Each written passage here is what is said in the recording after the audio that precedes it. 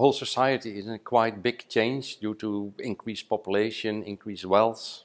The pressure on resources is increasing, and the water sector can contribute to making the whole society more resource efficient. Of course, the most natural one is recovery of water. The other part where we can contribute is recovery of all the organic carbon which is in the wastewater. What are the options currently, but also what are the boundary conditions to really make a wastewater facility a resource recovery facility. If we take resource recovery serious, we have to go to cooperations for bringing the recovered material, because that's not a product yet, just recovered material from the treatment plant towards market and create market volume. So the main products are a few aspects which can directly recover. That's phosphate and that's fibers, cellulose fibers. Nitrogen is a bit more complicated because nitrogen is not a limiting resource, so you don't need to recover it. Only when you need less energy to recover it than converting nitrogen gas into ammonia, it makes sense to recover it, but there are no good options yet. And from the organic carbon, it's mainly polymers. So you can convert the organic material into biopolymers and reuse the biopolymers, and the refractory organic carbon which is left over, which is not biodegradable, in my view should go back as a soil fertility enhancer into the agriculture in order to stimulate the food production. I think that the real application is in all kind of novel materials which are currently under development, where if you combine these polymers with, say, inorganic materials, give interesting material properties, and that's called then nanocomposites or composite type of materials.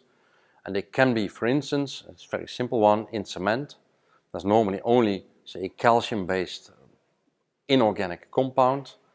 If you mix that in production with alginate, you get a more stronger material, which then saves, which makes that in the end you can use less cement.